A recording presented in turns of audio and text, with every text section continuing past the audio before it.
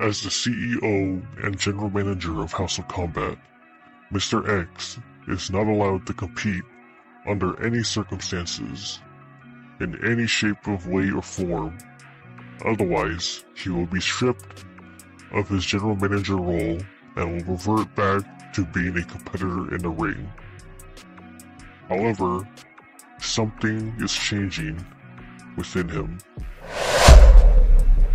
Eddie Floyd is the top star in House of Combat. He has Vince McMahon and Triple H in his corner. And with his tag team partner Krieg by his side, this man is clearly untouchable. He is the Authority's golden boy, and nobody challenges Eddie without facing the consequences.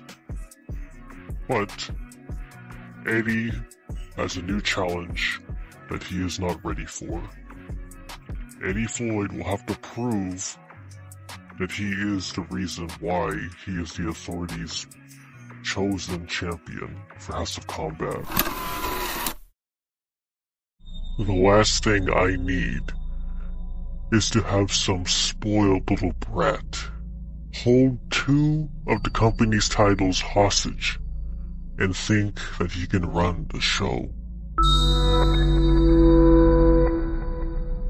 With all due respect, with a little bit of disrespect to Mr. Eddie Floyd, as CEO and General Manager of House of Combat, I believe that you need an opponent. But of course, it's not going to be me.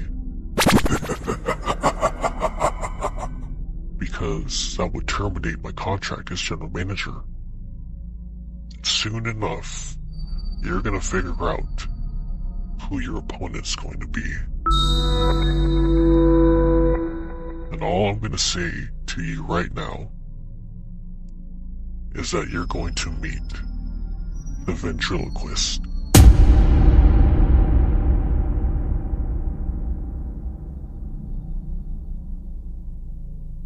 The darkness grows as all light dies.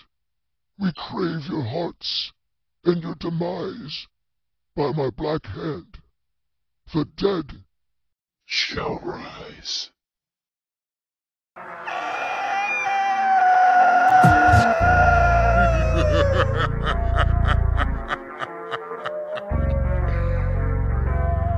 This is Psycho, with a little blend of the boogeyman, you know what I'm saying? October 31st, you must die. 2020, this shit is a COVID apocalypse.